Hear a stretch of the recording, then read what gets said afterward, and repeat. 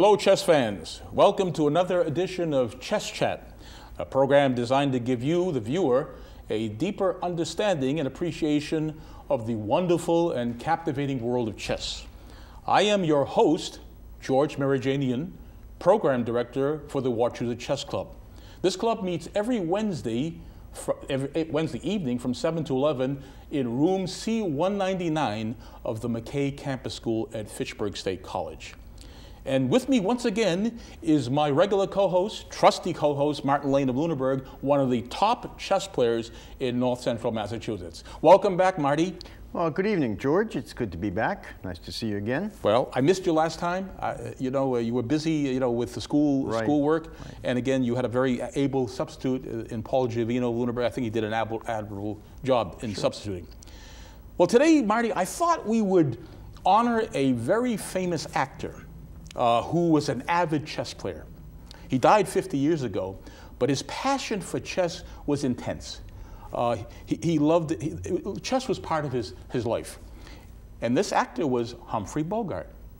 Now, Humphrey Bogart was born in New York City on January 23rd, 1899. The son of a noted Manhattan surgeon. His mother was a popular illustrator. It's interesting, the Warner Brothers publicity changed his birth date from January 23rd, 1899 to December 25th, 1899. Though Lauren Bacall, his third wife, I guess it was, still claims that December 25th was his correct date. She claims that. She continues to claim that. Okay. Well, but it's an issue. It's one of the many controversies. It is a controversy, right? Exactly. Now, we think from the writings, the biographers, that the Bogart learned chess around the age of 13. Right, 12 or 13, apparently on a summer vacation at the family cottage. His father taught him. Right, in upstate New York. Right. Right. And actually, so that's where he learned chess, at the summer cottage. And actually, when he came back to New York City, his home, he started visiting the various chess clubs in New York. Right, which means he got the chess bug early, as we say. A young teenager. Right. And of course, some of the clubs he must have visited were the two premier chess clubs in New York, which were the Marshall Chess Club, which is down in the Greenwich Village, right, and then the Manhattan Chess Club, which unfortunately is now defunct. Right, and who would have been the top players at that time that he might have seen? Oh, back then he probably seen Al Horowitz, Isaac Cash, Frank Marshall, Isaac Cashdan. These were the top players in the country. Right. He must have actually played them and knew them well. So he visited these clubs. And let me read from some notes, because I can't remember everything about him. Right. I wanted to point out, for example, that after attending these, he attended these clubs, but his father sent him off to Phillips Academy. Right. In Andover. Here in Massachusetts. Right, here right in Massachusetts.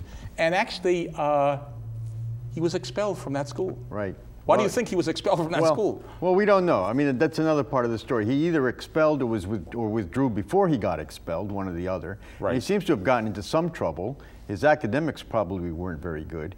So, well, it'd be interesting. There's a lot of different stories about that. It would be interesting if they're in the archives of Phillips Academy, there actually documentation to show why he was expelled from the school. I'm sure that's maybe at somewhere. Some point, yeah. Yeah, right, at some point. Okay, now, that was actually, again, that was probably 1940. Actually, before he enlisted in the Navy. Right. He enlisted in the U.S. Naval Reserve in 1918. He was called to active service, but the war was actually close to an end. World War I was pretty much just ending. Right. And he was discharged from the Navy in 1919, and he came back home, and there's no work. He has no work. Right. He's coming back actually as a discharged Navy veteran. And he was trying to start a career as an actor, I think. Right. Yeah. But but he still continued to play chess. Sure. He never forgot chess, and he approached a friend of the family for employment, and he got himself a job as an office boy at a theater. And then in 1920, he turned to acting. He said, enough of this being office boy and running after, delivering coffee and other things. He said, I want to be an actor. So he studied acting, and he turned to acting. And he made his acting debut on Broadway in 1922, January 1922, in a melodrama titled Drifting. That was the name of it, Drifting. And it was interesting, the very acerbic newspaper theater critic, Alexander Wolcott, reviewed this for the New York Times. And this is what he said about Brando in his acting debut. He says, the young man is what is usually and mercifully known as inadequate. This was devastating. Right. You know, this is, you know, Wolcott ripped him apart as far as his acting debut. Right. So he continued to get minor roles on Broadway, but of course this wasn't working out for him at all. And so then the Depression came along and he was pretty much out of work. Exactly. You know what happened? After the stock market crash in 1929, he turned to hustling, playing at chess. Right. He hustled for quarters in New York City parks, including, no doubt, Washington Square Park down in Greenwich Village. Made famous in the movie in Searching for Bobby Fischer. People that was the scene, right. That movie. He also hustled for dimes, you know, at Coney Island. Yeah. So he was a hustler. Now, do people still hustle chess? You can find that at Harvard Square, Washington Square Park in New York. Exactly. Washington, D.C., was it Lafayette Square? Lafayette Square, right. Exactly. Yeah. So he did that. He hustled and hustled. And then he actually, in 1930, year after the crash, he said, you know, this is not working out for me, you know, hustling, you know, right. for quarters and dimes. So he went to Hollywood hoping to find his, you know, fame and fortune, you know, becoming an actor. But he couldn't find a job, find a job in Hollywood. Right. And what he did, he actually, he returned to New York the following year, 1931. He returned to New York and started hustling again, right. Hustling actually in the windows of arcades, you know. And he took on all comers, yeah. So this is rather interesting. And actually, it's been established that he did play, people saw him play chess in Times Square in 1933. Yeah. So there's documentation on that. Okay, now, it wasn't until 1935 that actually he really hit it big. There was this play on Broadway called The Petrified Forest. Right. He was cast as a gangster, and this became a big hit. Right, that was his break. That was his break. And this break on Broadway gave him the opening to roles in Hollywood. Hollywood said, hey, this guy can act after all. Right. So he goes back to Hollywood and starts appearing in a number of films actually in the late 30s in which he's typecast as a gangster. Right. Things like, High Sierra, Kid Galahad, you know. He was typecast. Yeah, but he kept up his chess activity at the same time. Didn't he get involved in California chess at about Yes, he did. He got involved actually with the California Chess Association, a federation. He was also involved with the United States Chess. In fact, the United States Chess Federation was founded in 1939. Right. And actually, Bogart became a director, became actually a member of the federation, but was involved actually, I think he served actually on boards of directors of chess. So he was actually involved as an organizer as well as a player. Now, probably his most famous film was actually Casablanca. Right. Okay, and that actually was filmed actually in 1942. Right. And that was filmed actually in where was that film? That was actually, well, wherever it was filmed, he starred with Ingrid Bergman. Right. And there are chess playing scenes in that. In fact, here's one that's right in the monitor. Peter Lorre. Peter Lorre is looking on, bug-eyed Peter Lorre is looking on Bogart.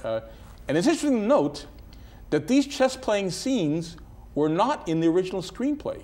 Right. In fact, the ideas for these chess playing scenes came from Bogart himself. He wanted the character to be cast a certain way. He wanted a drunken chess player. Exactly. Yeah, so he insisted on that, and they incorporated it into the film. Right. And of course, that film did win the Academy Award for Best Picture in 1943. Right. Okay, and then actually the previous year he actually played actually a detective in The Maltese Falcon, which also was an award-winning film too. Yeah. Actually, there is another film he played in, the African Queen. Now, the African Queen was filmed actually in the Belgian Congo. Actually, it was in 1951 was filmed. The Congo was still under it was a Belgian colony. Actually, 9 years later, it was going to get its independence. But in 1951, he and the movie crew traveled to the Congo. Right, which was a big step in those days, to take the whole crew into a place as primitive then as the Belgian Congo was. And to go on site, and deal with the conditions. Right. Remember, the Congo, this place is on the equator. You can imagine the heat, that they had to endure. So anyways, while he was actually, in the Congo, and by the way, during these movies, he played it. He would play between Casablanca, takes. Maltese Falcon, he would play chess in between takes. Right. And he had the opportunity, in the Congo, it was in Stanleyville, you know. Right. Then it was known as Stanleyville. Now I think it's called Kinshasa. Kinshasa, yeah. No, actually, it's not called no, Kinshasa. Actually, I found out actually the place actually is if I can find it here, is actually, if you give me time, it's called Kisangani. Kisangani. Yeah, okay. Kisangani is, it's a northeast, Right. Now which is known as Zaire. All right, but it was Stanleyville in those days. Stanleyville, okay.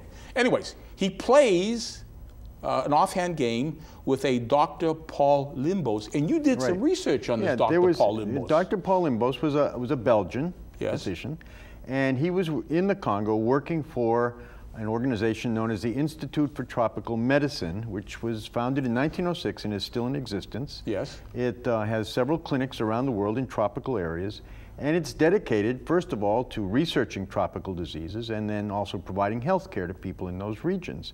And this Dr. Limbos was, at that time, at the time of the filming, 1951, was in the Congo working there in Stanleyville at their clinic there. And so somehow, certainly, it was well known that Bogart was always looking for a game with good players, and so they must have been brought together at some point. And so they played this game. Now, Dr. Limbos, as it turns out, was quite an accomplished player. I wasn't able to find out too much about him, but I did find out, for instance, that in 1956 and in 1962, he played on the Belgian national team in the Chess Olympiads, 1956 in Melbourne, Australia, and in 1962 in Varna, Bulgaria. In the 1962 Olympiad, Limbos played third board for the Belgian national team. He had 2 wins, 9 losses, and 9 draws and 5 losses. And one of his losses was to Boris Spassky, who a few years later would become world champion. And so this was an offhand game, and Paul Limbos, even though he wasn't a top-ranked world player, was certainly a player, an accomplished player, and we'll see from the game he was quite skilled at it. Well, let's present that game, Sure. because I think this is an interesting game for our viewers to see. So Limbos is white, Bogart is black. Bogart is black. Okay, so how did the game start? Limbos opens E2, pawn on E2 to E4. So first move is E4 for Dr. Limbos. Right, a standard opening as we've seen it. It puts a pawn in the center. Okay. Attacks these 2 squares, which are key. All right. And we've discussed that many times. Yes, we have. All right. There are a number of replies for black. E5 is a very popular one. But what Bogart played was E6. First move for black, E6. Right. Okay. Now, how did Dr. Limbos... Limbos replies, pawn on D2 to D4. Second move, D4. Again, taking the center. We've talked the importance of controlling the center. These 2 pawns now attack these 4 squares right along black's front there. Now, as a rule, is it good if your opponent gives you a chance to put 2 pawns in the center to do it? In general, yes. Again, they control key squares. Yes. Open up lines for the bishops now have open diagonals. The queen has an open diagonal. They're well positioned in the center. If they need to, they can move forward or be used to exchange. Yes, that's an excellent placement for pawns if your opponent allows you to do it. Okay. Now Bogey, second move, plays D5. Okay, so this is the characteristic of what's called a French defense. All right, that's what it's called, French defense. It's difficult for blacks.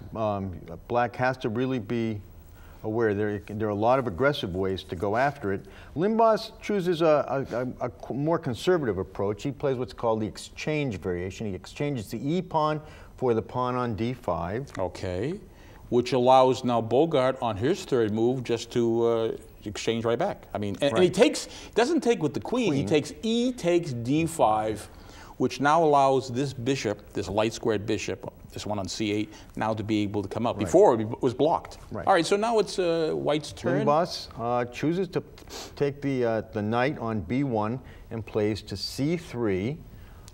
Developing a knight early, that's important. We want to get the knights, we want to get the minor pieces out like we've seen.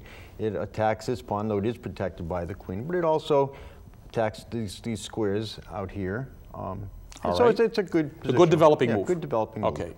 All right. So it's Bogart's actually fourth move now, and he plays bishop B4. Right. Now, is this a good move? Yes, it pins this knight. Again, the knight can't move because that would be exposing the king to check, and so that would not be a legal move. So it pins the knight temporarily, at least as long as the king is there. Limbos continues to look for developing moves. He plays bishop to d3. Now he could play the bishop to b5 check, yes, but that really wouldn't accomplish very much. Because that could be easily blocked. And you'd have to move it again. Right. So that doesn't accomplish anything. So he's not going to go there. D3 is an excellent square for the bishop in this line. It controls this important diagonal along here. Yeah, this is an excellent diagonal to be on. Right. You know, I've noticed, especially among beginners, that they will do check. You know, if they can do checks, throw in a check as early as possible. Right. But that doesn't always work. So bishop b5 is a meaningless move. Right. All right, so now it's Bogart's move, his fifth move, and what he plays, he develops. Remember, he has to develop these pieces. Knight f6, fifth move for Bogart. Right.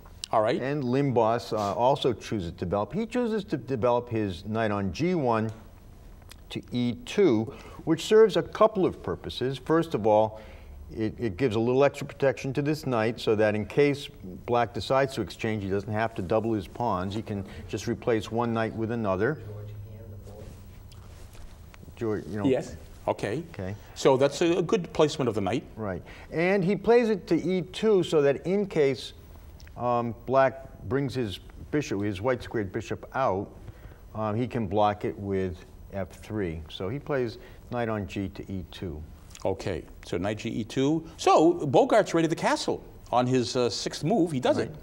Sixth move, castling for black. And castling early is good. It gets the king into a safe spot, allows the rook maybe to move towards the center. Limbaugh's does the same. He castles, gets his king to the side, his rook out. Okay. All right, Bogart's move now. Seventh move coming up. What he does now is he reinforces the defense of that d pawn, d5, and he plays c6. Okay. So now Limbaugh's goes ahead and he returns the pins the f6 knight against the queen. Right. Okay, that's a very good move. Now it's Bogart's turn. It's his eighth move coming up.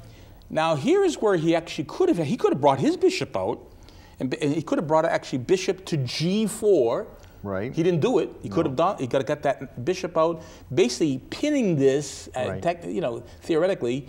But what he did instead is he was concerned about this pin on the knight, and he plays knight bd7. So that's his move, eighth move, knight bd7. The knight protects that knight on f6. And here we can look at the difference. They've both place their knights in similar ways in answer to pins, but the difference is that Limbaugh's has played this bishop to an important square, whereas the black bishop is stuck behind the knight, and it restricts the movement of the rook. Right. And so his position is already a little bit more cramped.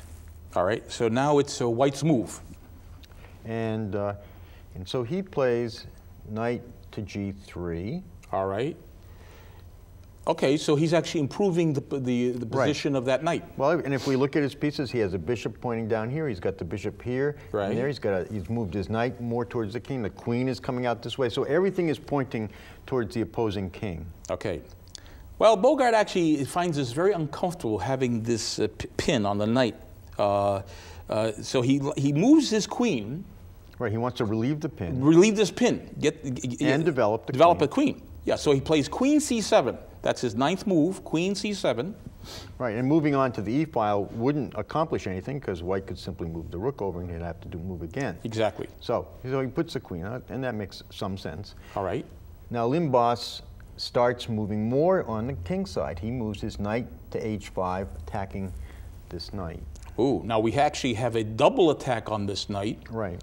And actually, if there's exchanges here, is not black going to be left with the double pawns here? In terms of material, they would be even. There are two pieces attacking and two pieces defending. So materially, it would come out even, but it opens up a critical file to the king. The pawn would be double. There'd be an open file along the e file, and along the g file, the king would be very vulnerable. Sure. All right. So what Bogart did here, because of this double attack on the knight on f6, he plays knight captures h5. And now white can bring out the queen to recapture. Queen takes h5. Yes, that was his 11th move. Now, is there a threat here? Yes, he's threatening mate with queen take the pawn on h7. Queen takes h7 is mate. Right, so Bogart has to defend it. He has to stop that mate. Okay, so what he does, there are two ways, but this is probably a safe way, is he plays g6. So 11th move, G6 Right. by Well, Bogart. it attacks the queen. He has to do something. Right. Well, he's going to keep the pressure up. He's going to move the queen to H6.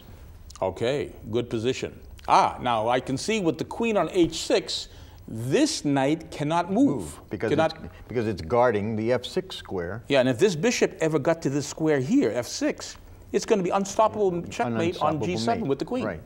Okay, so this knight is held down here. All right, so what Bogart plays is F5. Right. F5 now. Okay, that was his 12th move. Right, and what Limbaugh does is he moves his rook on F1 to E1 to take control of the open file. Right. It's a center file. Now, could he have actually played the other rook on A1? Certainly he could have. I think in this situation it doesn't make a lot of difference. But usually, when the rooks are connected like that, usually the king side rook gets actually usually occupies, tries to get on the E file. It's a bit of a subtlety because then he still has these the other rook for these files. Exactly. And that's true. It's also interesting to note that bishop is still there. These rooks are connected and are free to move wherever they want to go, and he doesn't have that kind of mobility. All right, so now he has total control of this file. So this is now, here's where Bogart plays a weak move. He plays knight B6. Right. Knight B6. Now here we've been talking about a kingside attack where the queen is down on H6. We have a bishop on G5. We have another bishop pointing down this file. We have a rook down the center, and he moves his knight away from the action. So that's So actually, he should have been bringing his knight, the knight over to F6 would have been preferable. Right. Because actually now here he's able to threaten to come into E4, block the file, and also be able to bring a queen over and defuse the attack. But what he does, he brings the knight over to B6. Right. Not a blunder. No. It's a weak move, but it's not going to be fatal. Now, what does Dr. Limbaugh do now? Dr. Limbaugh is going to prepare to double up his rooks. Not only does he want to control this file, but he's going to double up the power on this file. Okay. He's planning to bring the A rook now to E1. He controls this file, this E file. All right, now Bogart actually should be concerned about this doubling of the rooks. And actually, what he probably should have played here, should have played actually the queen over to G7. Right. And try to something with say the queen. either you capture me or go away. Right. But what he did instead, this was see this problem bishop that troubled him. There's only one square this can go to come out. He plays bishop D7. Right. He wants to play that so he can bring his rook over, so he can challenge white on the file with his rook, rook on A8. But it's really too late for that. This is fatal. Yeah. This is going to cost. Actually, this should cost him the game. Right. How? It pretty much does. All right. What happens? He plays. Limbaugh now plays the bishop on G5 to E7. Okay, bishop E7. Now 15th move. Oh, we have a double attack here. Bishop is now attacking not only the rook on F8, but it's also attacking an undefended bishop on B4. Right. This forces an exchange. So he must take. Right. He doesn't want to lose a piece. There's no trick. So bishop takes E7 is Bogart's reply on his 15th move. So Limbaugh captures the bishop on E7, now threatening mate again. Is he threatening mate in more than one way?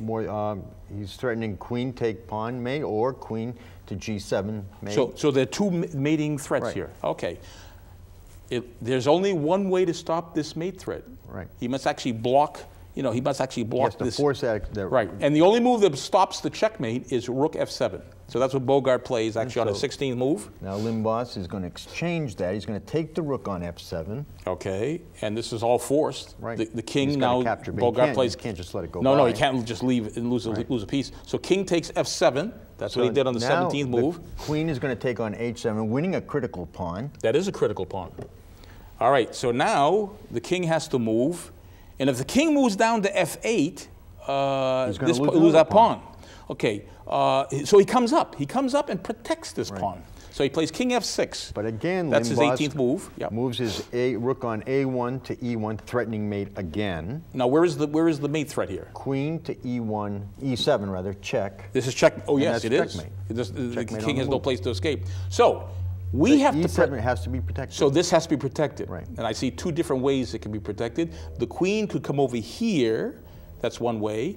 But Bogart played queen D6, protecting the E7 square, stopping checkmate. So that was actually his 19th move. And then Dr. Limbos comes up with an interesting looking move that doesn't occur to you right away, but when you look at it, it certainly makes sense. He plays G4. Okay. Now, so he's actually now, we see attacking, he's got the pawn and the bishop are attacking that pawn. Right. Of course it's adequately defended by the bishop and the pawn. But the key is that black cannot take this pawn. Yes. It's undefended. So you're saying that if Bogart takes here, then it's checkmate on G6. Or he would take, queen takes G6, it's mate. Right. All right, so he can't take the pawn. All right, so that pawn is poisoned. Right. All right, let's put the pawn back. So now what Bogart plays now, all right, he can't take that pawn. All right, so it's time to bring this rook into play. Right. And I think he now plays a weak move. What he probably should have done was probably bring the rook maybe over to f8 so that he could possibly play the rook up to f7, attack the queen. Right. That would have been a good move, I think. But what he plays instead, he plays the rook to d8, protecting the bishop on d7, which is already protected by the bishop. I mean, the knight, I should say. So now it's Dr. Limbos' move now. Right, so now he plays pawn to f4. Ooh, now is there a threat here? Well, the immediate threat is g5 mate. Okay, he controls the file, he controls the rank. Okay, so there's only one move to stop this g5 advance for checkmate.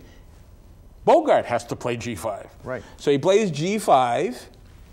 And Limbos has yet another pawn move, h4, and there's nothing to stop mate at this point. Because actually we have the two pawns are threatened to take that. Right. So actually, any pawn can checkmate on. Right. And actually, if he takes either pawn, the pushes. G pawn. Actually, if he takes either this way or the other way, this pawn advances. The G pawn will be doing the checkmating. And if he doesn't take, then either pawn can take, and it'll be checkmate. Okay. So Bogart resigned. Right. Bogart didn't want to continue the game because he realized it's an unstoppable mate. Now, what do you think of this game? I thought Bogart was doing fine until he... I think he did well. I mean, I think you saw the difference between a player like Bogart, who had worked as a chess hustler, so a very tactical game, looking for combinations, against an accomplished player, somebody, this Dr. Limbos, who clearly had a lot of tournament experience, who had studied the game. Right. You know, it was a game between two good players, but the difference between a player who seriously studied the game and someone whose experience really comes from a lot of offhand games. Right. You know, actually Bogart, you know, as I say at the beginning of the show, he was an avid player of chess. He played it all his life. All his life. I read somewhere that he had that he analyzed that he had a chessboard right next to his bed right up to the end. So that he was analyzing games. And actually he was interviewed, I think in 1945 in Silver Screen magazine, very popular movie magazine. And they asked him, is chess important to you? He says, yes. It's one of the most important things in my life is chess. Yeah. And actually he and other actors, actresses, back actually in the late 30s, during the early war years, you know, Charles Coburn, Charlie Chaplin, Charles Boyer, Basil Rathbone, Frank Chantone, actresses Maureen O'Sullivan, Myrna Loy, Linda Darnell, they played chess. They played chess at the movie theaters, so they were avid chess players. But Bogart was head over heels with the strongest of all of them. Well, he claimed he was the strongest player in Hollywood, and he probably was. Yes. So chess was a part of his life. He lived and breathed it. Ever since he learned the game at the age of 13. Yeah. Well, I think that's down to our last minute. I think that's going to be it for today, Marty. I thank you for going over this game with me, and I think we have been entertained. We've learned something from this game that even amateur players such as Bogart, you know, can actually enjoy the game.